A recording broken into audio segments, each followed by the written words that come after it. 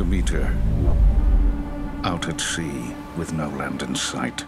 This story takes place on this merchant ship, the Demeter. We started our voyage doing the interiors of the ship in Berlin. It's a fantastic studio. We had one set, it was on rockers that went back and forth. Everyone's kind of getting seasick, but we're on the set. And then we had to shift this huge company of people to the island of Malta. It's the biggest ship that's ever been built in Malta. It's 180 feet long. Yeah, it's a huge achievement. And we have this infinity tank that looks out into the Mediterranean.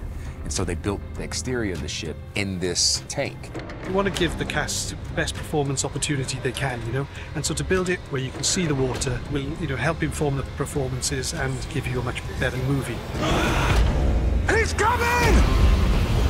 It's got a massive barges full of air tanks, which when we fill them with water and air at the same time, make the ship list from the port to starboard. Evil is on board.